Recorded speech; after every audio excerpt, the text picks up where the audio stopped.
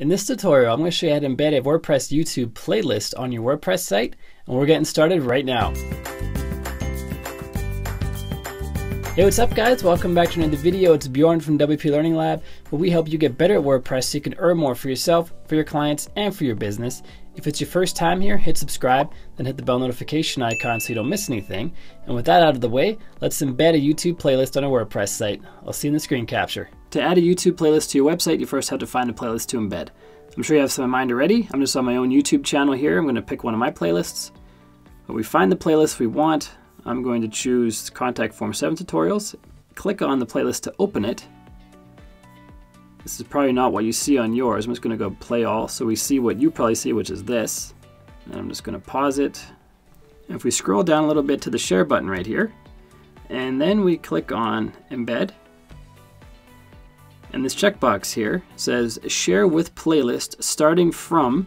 You can pick which video to start from. I'm just going to choose current video because we're on video 1, or you can choose start of playlist. Actually, I'm going to choose that. Then it updates this iframe code down here. Hit Command or Control A to select all of it, then copy it. Head into your WordPress site. I'm going to add a new post.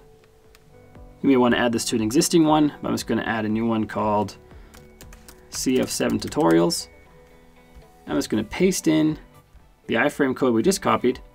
Make sure on the text tab when you paste it in, then click on Publish, and then we head out to this page, and now we have our YouTube playlist embedded. We see it says 1 of 18 up here. If we click this button, it shows us the whole playlist that we can choose any video from to watch right in the browser on your website. Or if you click on, or if the visitor clicks on this link up here, it'll take them over to YouTube.